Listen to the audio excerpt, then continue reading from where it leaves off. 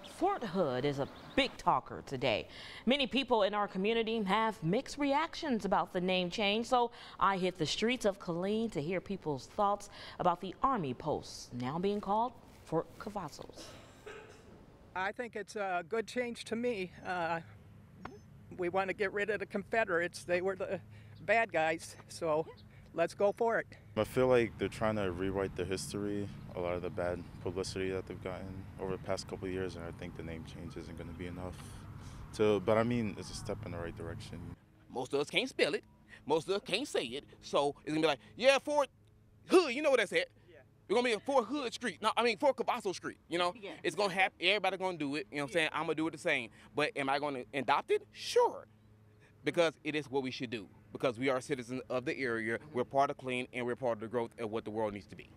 My opinion is I don't like it because I want to stay like it is. I've been Fort Hood since 1980. I live here, you know. So I do every day. I go Fort Hood.